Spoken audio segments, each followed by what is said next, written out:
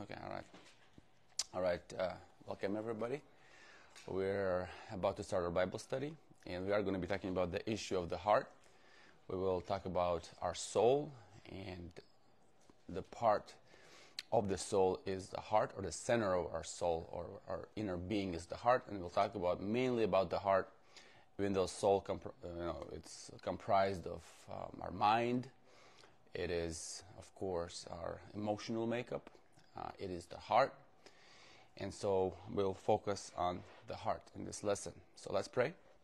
Father, we thank you, God, and we invite the presence of your Holy Spirit, the teacher.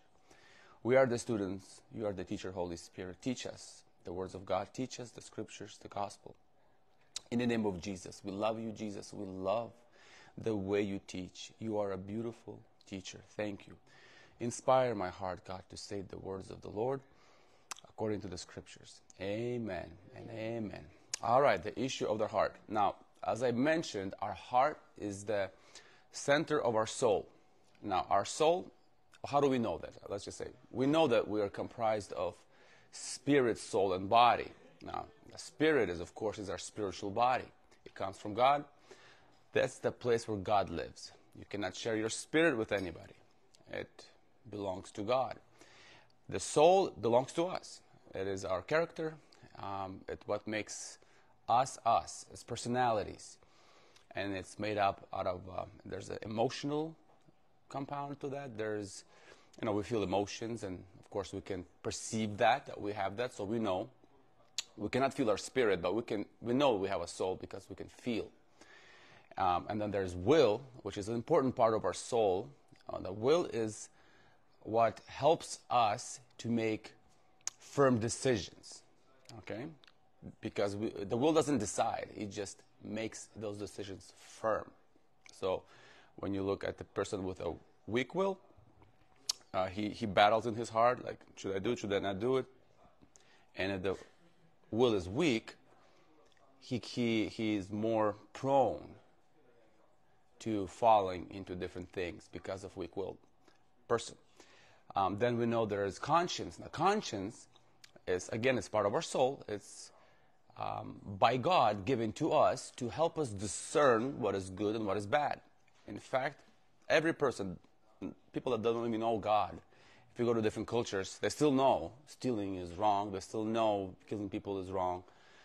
Why? Well, how do they know that? How do they know those things? Well, because of their conscience, where it tells them, it judges them. They don't feel good inside if they do something. Now, how do people get around that? Well, of course, you can have a seared conscience, which is where you train your conscience to, or your belief set trains your conscience that what you're doing is right, and then you lose that capacity of the function of conscience to tell you what is wrong and what is right. For instance, if you convince yourself, let's say you're, just a funny story, maybe you grew up in those islands where people eat people, cannibals, aborigines, whatever, the tribe. Now, if somebody grows up in that environment and they see this going on, and their conscience will not be judging them. Why? Because it's part of their belief sets, right? So they might get bothered if they don't eat somebody. It's like the opposite. So seared conscience means it's defiled. So one of the things when we come to God, He cleanses our conscience. It's a very important part of our soul. And then there's heart. Now, the heart is the center of our soul. Now, all of the decisions are made in your heart. All of the deep thinking is in your heart. Your imaginations, pictures, movies you play are part of your heart. Now, we're going to be focusing on that. Now, all decisions are made there. That's very important to know because in our mind, which is, if you want to think of a computer that receives information, okay? Our mind always receives information. Now, our heart really decides or chooses information on what to think, what to see inwardly. So you can have different thoughts, but they're just like seeds. They're just there. You see something, You get an image, or you hear something. You decide in your heart if you're gonna think about it or if you're gonna see it with your inner eye. Now that's part of your heart. So your will helps you to make it. You know what? I'm not gonna think about that. That's wrong. Okay? It stops right there. It doesn't go into your heart, produces nothing. Because in your heart is the soil where it produces. It has to get into the heart. The seed has to fall there. Seeds are thoughts and words and images. So whatever you see, whatever you hear, whatever you say. Okay, those are seeds. They have to fall into the heart. They will only grow there. So Jesus talks about the soils, of the different types of soils, speaking of the human heart. It's exactly that. The seed has to fall there. Any type of seed. It would always produce fruit according to its kind. Okay? Whatever type of seed, if you plant it in your heart through imaginations, thinking about it, picturing it, that type of harvest you will reap. And it's all, usually you reap it more than just a seed. It's a 30, 60 to 100-fold things we reap. For instance, Jesus says that, it's in Matthew, he says, if you look at the woman, right, and you lust after her, well, what does that mean? That when you look at her, you lust, and it's already as if you have committed adultery. Well, literally, if you picture her in your heart, it's only a matter of time and space. With whatever you see in your heart, you will do. It will happen to you. So in the beginning, decision of the heart is already sin, because it's just a matter of time before it becomes your reality. And if you don't stop there, if you don't quickly repent of that, these thoughts will keep coming back to you, and because there's a seed already, and you're always going to gravitate into those images, into those thoughts, if you don't repent and destroy the seed by renouncing it. And it's a different topic on spiritual warfare, but we're talking about the heart. So all decisions are made there. You're judged. The Word of God judges your heart. It judges your hearts, intents of your hearts. It judges that. And we answer for the decisions we make in our heart. You get a bad thought, it's just a thought. Until you put it in your heart, it becomes a sin. God judges the heart. He always looks at the heart, intentions of the heart. The Word of God is, it's living. It's sharper than a two-edged sword. It pierces. It goes deep into the heart, and it really sees everything. What our true decisions that we make are, why we do things, why we say things. It goes through all of that to really expose our heart. Now, God judges intent of our hearts. It's important to know, because out of the heart, of course, things come out into our lives. The heart is the place where faith is produced. Faith, you only can have the capacity to believe that will produce fruit, is in the heart. It's the only place you can take things from the supernatural realms and bring it down to the natural realm. It's through the medium of faith and the heart. We believe with our hearts, right? To be saved, you have to believe with your heart. Believing with your mind it's just knowledge. It produces nothing. You have to put it down there. There it will produce in your heart. So that's why the Bible's clear that the Word of God would not depart your mouth, meaning you quote scriptures, you read it out loud. Why? Because faith comes by hearing. That's how you drop seeds into your heart. And hearing comes from the Word of God. So you put scriptures into your heart. Well, what are you going to produce? Righteousness. Whatever you are quoting, whatever you are, because you start believing that, and it becomes your lifestyle. So good seed is good to plant. So that's why we not only read our Bibles, we declare or speak out scriptures. Very important, because they're seeds. We think or meditate on them. Why? Because they're seeds. We plant them in the heart, and they bring harvest in our life of righteousness. So faith is in our hearts, and that's where things are produced, where we take from the unseen realms and bring it down to our own realities. All right. So deep love is in the heart. Another thing, deep love is always in the heart. when we love deeply, I mean, we can love on an emotional level. There is that. I mean, we can, but real love is always at the heart level. Deep love, it only is there. And I said, thoughts and words are seeds that we plant in our hearts. And it's like soil. And Proverbs 4:23, let's read that. It says, above all else, guard your heart, for out of it flows the issues of life. So your lifestyle, or what you're living, or what it looks like, is the direct result of your imaginations and your thought patterns and your words. That's your lifestyle. I mean, if you look at somebody's life, judging by what you see, but the fruit of their life, you can really tell what they meditate on, what kind of pictures they see with their inner eye, and what they say or what they listen to. That too will drop seeds down, because they're words. So if somebody is, doing things, whatever that are wrong, obviously wrong, you can tell where it's coming from. It's coming from the heart. All right. Again, it's his thoughts, his words, and his fantasies or pictures determined where the life is flowing. Issues of life. That's same thing with righteousness. You see a person that is, full of the presence of the Lord, full of God, all of those things. You can, at least by observation, know that he probably reads the Bible. He probably prays. He probably knows God at some level. Why? Because of the fruit. You kind of start guessing that, okay, he has to be planting seed, and his lifestyle is produced in that way. Things that come out of our heart that defile us. Now, Jesus, in Mark 7:21, I'm going to read that scripture. He really just explains it probably better than I could ever explain it.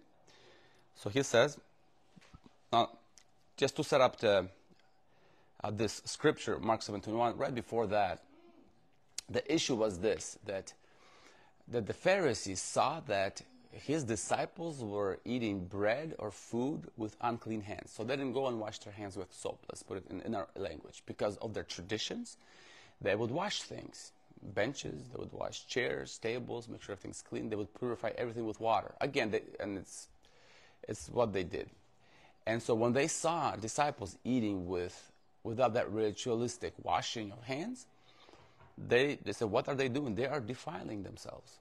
So Jesus says, no, that does not defile you. But he says, I'll tell you what defiles a person. So we go to 7:21. He says, for from within, again, it's inside of us, out of the heart, it's the center of us, of our soul, out of heart of man, proceed. So it comes out, first, evil thoughts. So again, we're thinking with what? Our hearts. We get information in our brain, but we think with our heart. And the Bible says that the fool thought in his heart there is no God. Not in his head. In his heart. It's conviction. It's belief set. So evil thoughts. So we think with our hearts. Adulteries. It's fantasies that we play out in our hearts. Pictures that we draw. Words we say. Things we watch and hear. Fornication, same. Murders, absolutely same. You're going to watch a lot of movies with bloodshed, and you see a lot of bloodshed,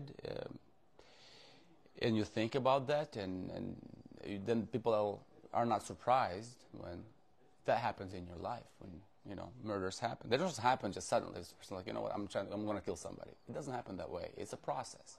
You have to plant that stuff in your heart for it to become reality. So thefts, that's another one. Covetousness, wickedness, deceit, deception comes out of the heart. Lewdness, out of the heart. An evil eye, out of the heart. Blasphemy, out of the heart. Pride, out of the heart. Foolishness, out of the heart. Nothing out of the mind. Nothing out of the mind. So where is our mind? What is our mind? Mind is the computer. It receives information, good or bad. It is the gate into our heart. Our eyes, our ears, our senses, our perception, smells, those are the gates. Where? Into the heart. Where decisions made? In the heart. We decide. Every day, every little decision, we just don't think about that, but everything you do, you decide on the subconscious level. You get up, everything is decisions. I mean, where you go, what you do, what you eat, all those things, you decide subconsciously a lot of those. You just do it like automatically, but there are still decisions. You do them. It's out of the heart. Now, as I spoke earlier, that visualization produces life's circumstances, and it manifests in our lives. For instance, I'm just going to give you like a story. For instance, let's say a young man or a young gal that, they listen to these stars, like these pop stars, or I don't know who's famous now. Just pick somebody. Taylor Swift. All right, Taylor Swift. All right, let's pick her. So they're like, oh man, she's so amazing. So what they do, they buy posters. They put posters in their room, right? They watch, they listen to the music. They like imagine all concerts. If she could only talk to me, they imagine themselves around her, like she knows, whatever the fantasy is. Then you start looking at that person, and first thing you start noticing how they changing, because we become what we behold with our inner eyes. So the hair changes, we start dressing the same, we start acting the same. We are becoming a copy of what we're beholding in our inner man. So you can look like, you know the fan. I mean, he dresses like one, he looks like one, his hairstyle is the same, all of those things. And then, interesting enough, if they pursue that, they will have that time and space where they will meet her, or something will happen where they will be like her, whatever their imaginations were, if they're consistent. Whatever they plant, and then that's become. If you ask anybody that became famous, it's like, well, how did you even think about these things? Well, they had somebody else that they looked up. They wanted to be like somebody else, and then they got fame just like what they imagined in their inner hearts. And it's good or bad. Same thing, like if a young man likes a car, let's say a red Corvette, and he just dreams about it, puts posters on it, dreams about or sees himself driving it. Then there comes time and space where he actually gets it. Our circumstances align. Money comes in, things come in, and before not, he's driving the same car that he saw in his inner man. And people ask, like, and they will tell us, yeah, this was my dream car. This was my dream house. Well, what does that mean? That means they were dreaming about it for so long until it happened. So they say, this was my dream, this or that. Why? Well, why do they say that? Because they actually saw that in their inner man. From unseen spiritual realms, they brought it down into the natural experience. All right? New Age teaches that principle, so you know. It's very similar. They plaster things on the walls. They have these tapes playing same thing over and over. Why? Because it's a spiritual reality. They know it, and they use it to get rich, wealth, whatever they want, because they understand that spiritual law. Simply, I mean, it works for good or bad. So I kind of explained it a little bit. Now, Bible is very clear. Paul actually says it. We must cast down vain imaginations because they will manifest. So part of spiritual warfare is actually casting down vain imagination. Well, what is vain imagination? It is imagination that is not aligned with the will or purposes of God. If your imaginations do not align with the will or purposes of God, they are vain. They will lead you astray. They will lead you astray. So what do? We imagine happy children. We imagine ourselves praying. We imagine ourselves preaching. We imagine ourselves serving God. We imagine ourselves talking to Jesus. We imagine ourselves going to heaven. Do you understand what I'm saying? We're planting good seeds. And guess what? Every time you hear about heaven, you start weeping. Every time you hear about Jesus, why? Because you carry these images. Now, if you go back to the law of Moses, Well, the first commandment is what? Not don't have gods before me and to make an image. Well, yeah, why? Because we become what we behold. So idols are actually images in our hearts. That's it. So to remedy that, so we don't have idols in our heart, there is the first commandment, to love God with all of our heart, all of our soul, all of our mind, and all of our strength. You love God. You focus your inner eye on God and His Word, you are going to love Him. There will be no room for other images if you cast down vain imaginations. So, all right, let's go. Let's Hebrews 11:1. It kind of explains it in the biblical language, what I just said. It says, now faith is the substance of the things hoped for, the evidence of things not seen. So the hope, you want it, is the evidence. It happens. You don't see it yet, but you see it within yourself, and then it manifests. So you are waiting for it to manifest. You are so sure it's going to happen. Well, that's faith. Assurance. You're sure this is going to happen. I am going to be doing this. I am going to, go big. I am going to, whatever people say. Where is it coming from? It's faith. They believe it. They see themselves that, and they become that. All right. Now, demons, they energize darkness in our heart. So, speaking of the demonic now, and their influences and how they operate. So demons, they need agreement with sin at heart level to enter. People think that just by walking around, devils will just kind of attach themselves to them. I mean, they always need an open door. Now, your will is an organ, part of your soul, that will resist demonic infestation, or if somebody already got demonized, they can use their will to push them down. So the demon has to overpower or paralyze the will of a human soul to control him. Okay, well, how does it look like? Well, if they enter a person, let's say somebody opens the door, to alcohol, right? Opens the door, drinks. It's an open door. It gives a demon, a spirit of alcohol, legal rights through the sinful behavior consistently. They come into the person, and now the person likes to drink. It's the issue of the heart. So they love that feeling to escape from whatever. Why they do it is because they love it. I mean, that's why it's hard to work with alcoholics, because they love alcohol. It's just they medicate, they love it. I mean, it's you're dealing mostly with the love for alcohol versus the bad things that it brings. It's the love that is hard to break. Well, so the demon comes in, and there's an agreement. How does the agreement look like with a person? Let's say spirit of alcohol. What does it look like? Well, it looks like this. When you challenge somebody, hey, I don't think drinking is good for you. They will bring up a scripture. Well, Jesus drank wine. Well, it's for my stomach. Well, it has health benefits. Do you see the agreement there? Yeah. It's always finding all these things to say that it's okay. Why do they do that? Because they are agreement. They're in agreement. Now, to break free from that, you have to break agreement at the heart level.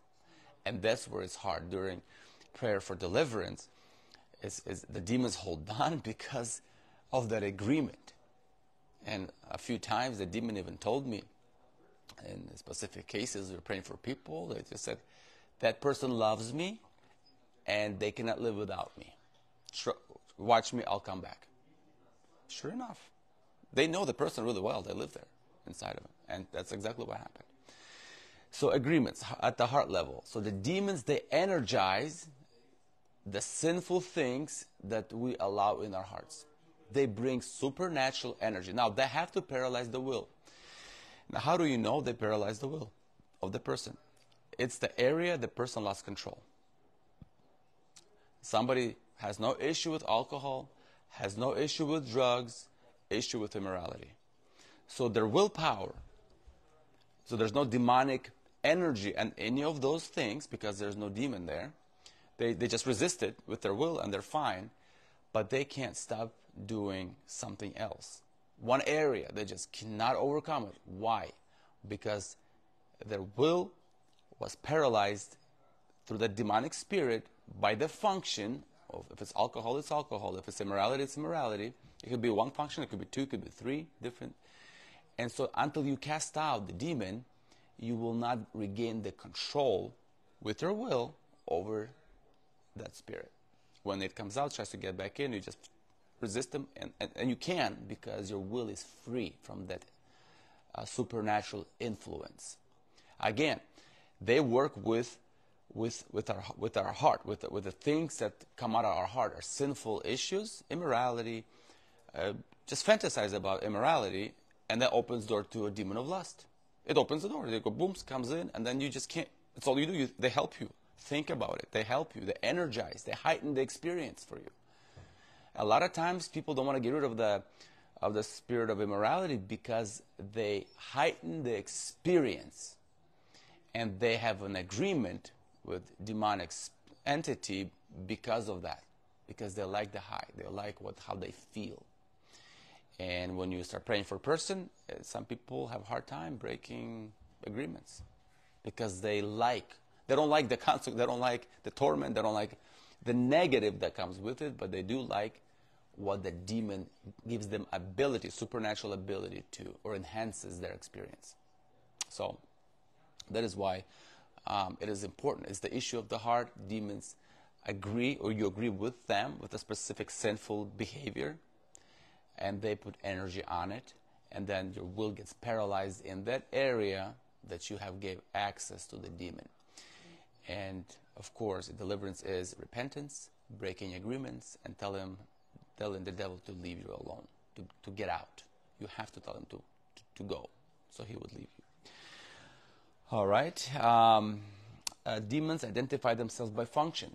Well, what does that mean? That means their name usually is defined by what they do, what they energize, their function. So, like if people eat and overeat, and there's a demonic influence to that, well, that's a demon of gluttony. You can call them out by the function. Thieving, people just steal, and they're really good at that. People that have a spirit of theft in them, they're professional thieves. How do they get that good? That's their supernatural ability to steal. Right? So they need that. If they lose that spirit, they can't steal, they'll get caught. So people understand at a subconscious level, they understand that they have this ability to do that and get away with it. Well, how? It's a demonic spirit. And of course, it will be the spirit of theft, because the function is that. It could be murder, whatever. So you identify the demonic influence or the spirit that is energizing the works of the flesh by the function. It's the area where you feel like you're always hit with the same places all the time. You understand that there's something going on there where your will cannot overcome it. And you know the type of spirit by the fruit of it, or what is it? What are your thoughts? What do you feel? What do you see with your inner man? And you can say, okay, I'm seeing death. I'm seeing myself like crashing a car all the time. Well, the spirit of death. Immediately you can recognize him. The function, because the thought patterns are like that. People are afraid to die. They think they're going to die, or a loved one's going to die, or their husband's going to crash, or their kid's going to die somewhere, whatever. You listen to the person and you understand, okay, they have fear of death, spirit of death. So that's, you identify the spirit by the function. And you have to find the open door. How did he come in? So you ask questions, and when did it start? I remember one person said, somebody, when they were smaller, like kids, they threw them in the water, trying to teach them to swim. This one lady I prayed, and she got so scared, trying to. That's how they did in Russia. So that's how they taught me how to swim.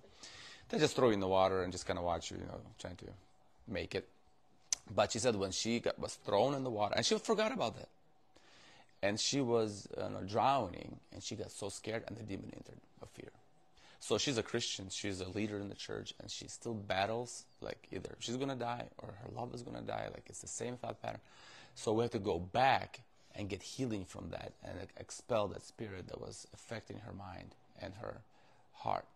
So that's kind of that. And demons will try to weaken our will to get more ground. That is so true. So one devil opens the door for another devil. Well, how do you weaken your will? Drugs and alcohol, the easiest way, is where when do you make the worst decisions? Well, when you are not sober, when your willpower is down. That's why the devil likes to throw parties to entice young people, so their willpower will be inhibited and they will find an open door to enter. So a lot of people get demonized at those parties. That's why the devils like them, because it's easy to catch people like that. They come in, they get them drunk, they do certain things that they're not supposed to do because they cannot discern anymore, their willpower is down, and then they wake up and they're already demonized with whatever doors they opened.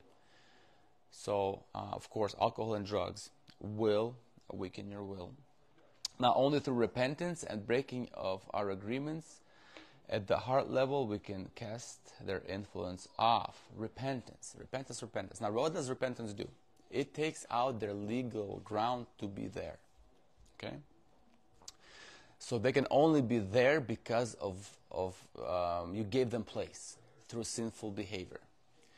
So the only way you can cast them out, because they're not going to leave, because they know their rights, is through repentance for specific things. Now, to get born again, we repent. It's a general repentance of rebellion, that we would serve the devil and we were doing his will. We repent and we turn to God. We get saved. That's repentance unto salvation. We repent for the original sin of rebellion and pride. But then we start, when we get born again, we start working with the things that actually afflict us. It could be drunkenness, it could be different things. And so then we repent for those specific things to cast out the demonic root or infestation, to take out the legal grounds why he's there. So let's say somebody repents, gets born again, but they still have issue with drugs or alcohol. They have issues with maybe thieving, maybe saying bad words, blasphemy, or cursing, or whatever. So they understand they have a problem, but they love God. They're born again. Their spirit is alive to God. They don't want to do that, but it just happens to them. They have their willpower. They cannot control that within themselves.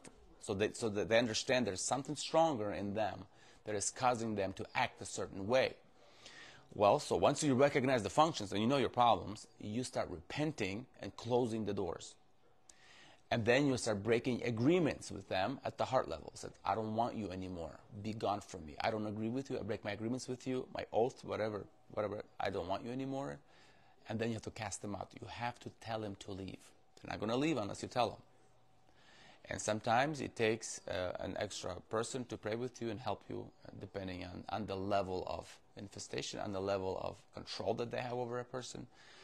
Some people, they can't even pray for themselves anymore. They're just so bound.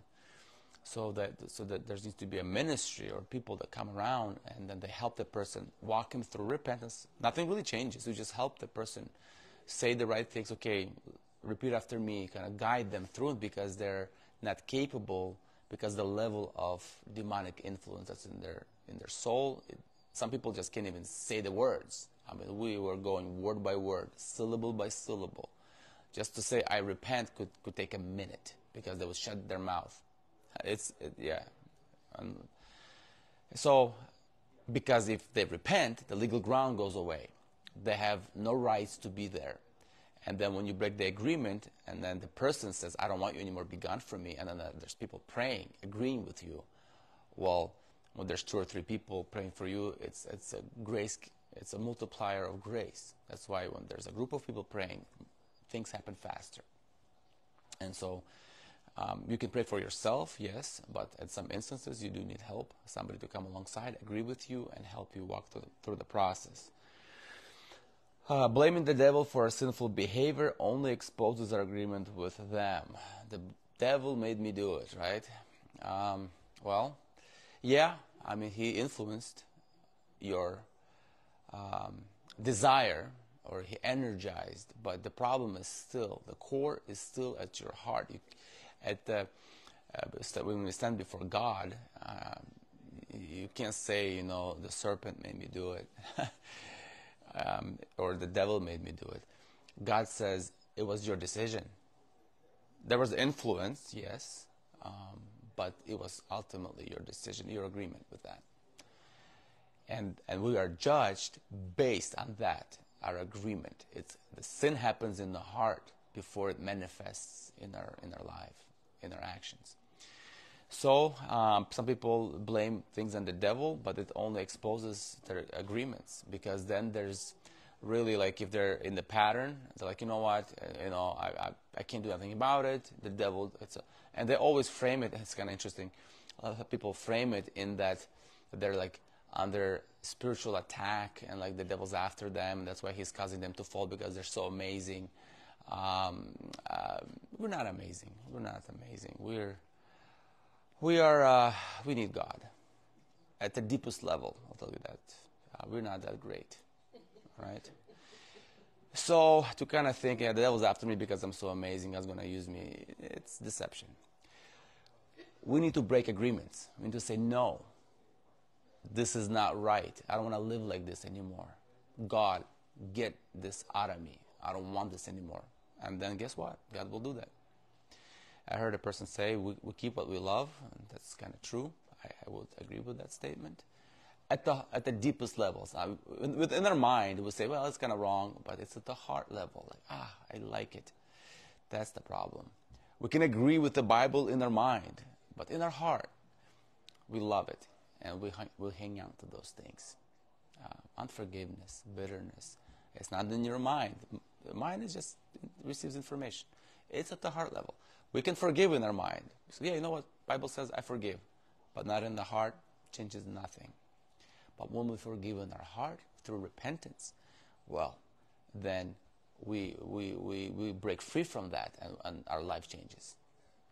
So a lot of people know Bible with their minds. Like they can go to school, they can actually study the Bible, they can know a lot of it pretty well. They can go to school.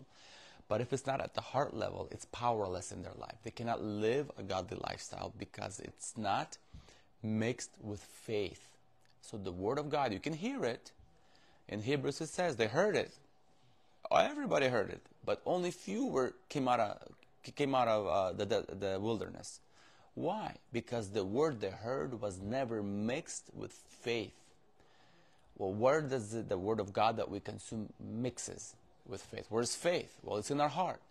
We have to let the seed go down to the heart. Meditate on it, believe it, and then it produces life.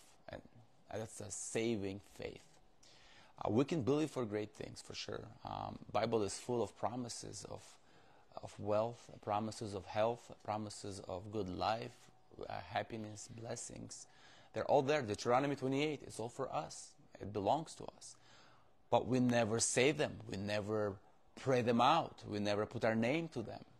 We think it's for somebody else, to be blessed in our house, be blessed at our job, be blessed in our marriage, be blessed, our bank accounts to be blessed. We're embarrassed to say that. Why? It's God gave the word. It's there. The blessings of the law belong to us through Christ Jesus. Through sonship. It's ours. We just don't take it. We don't take the things that God has given us freely.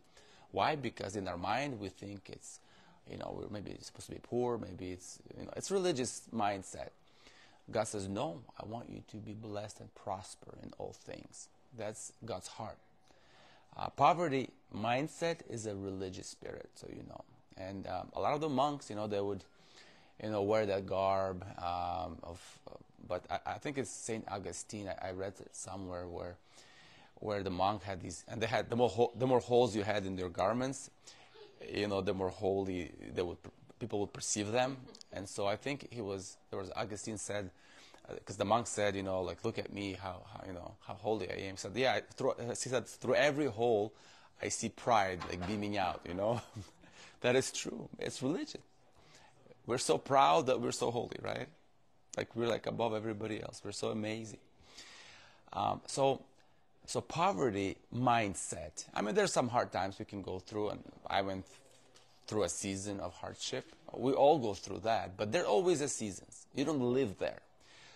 Like poverty is actually a stronghold in our mind and in our heart. People say it to themselves. They believe it. They'll never make it. It's always for somebody else. It's never for me.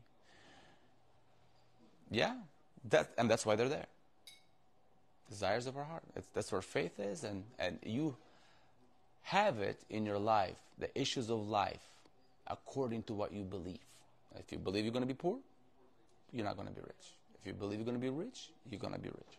It's simple as that. And people even in this world understand concept of that, and they use it. Same thing with giving money. A lot of corporate companies, big companies, why do they donate so much? Because they like people? No. A lot of them have agendas. They support agendas that are completely anti-biblical. But why do they tithe? Well, they give to charity because it's the law of sowing and reaping. They want their business to grow, so they give to the poor. Why? Because it's a spiritual law. They understand it. They don't love God. They don't like God. But they understand the spiritual law. So big corporations give a lot of money. Why? To get more. Because it's the blessing. Because when you give, you have the capacity to receive more. So giving is another way to enlarge your territory. So those are kind of things. All right, repentance can only happen at the heart level when God convicts us. Conviction has to come. Now, repentance comes from the Holy Spirit. And that's my belief. Some people may say, well, I can decide when I can repent. I believe that God convicts our hearts and gives us the ability to receive His word that will save us, or the gospel that will save us. There's a lot of people that hear the word preached, but only few get saved. It's always like that. Apostles preach, not everybody gets saved. A lot, but not everybody. Why? Well, we don't know. They probably don't know because it's at the heart level. Conviction comes from the Holy Spirit. But those who get convicted by the Holy Spirit, repentance comes, and they get born again. So when God convicts somebody at the service, or we position ourselves at the prayer meeting, we just show up at the prayer meeting, and like one of those prayer meetings, you feel God near to you, and you feel like, okay, He's speaking to me now. And usually a deep repentance comes with tears. There's always regret. There's always emotions, very raw emotions. That's true repentance.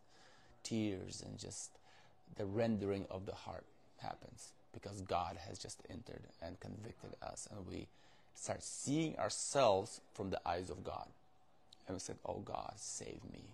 I'm a wretched man or a woman. So that's why I believe that repentance is a gift from the Holy Spirit, that when He comes, He gives us the ability to receive the Word of God that saves us. Because a lot of people hear the Bible, but very few get saved. Why? Again, it's the Holy Spirit moving on our heart to give us that capacity, the ability to receive the Word that will save us. And we get born again. So that kind of concludes my little teaching on the heart. And again, I will recap a little bit. We are spirits that have a soul that live in a human body. So when you look at yourself in the mirror, it's your body. You live inside it. You're looking at your body. You are not looking at yourself. You are inside the shell. You're just looking at your body, okay? Your soul is your personality. It has a mind, so you can think, you can receive information.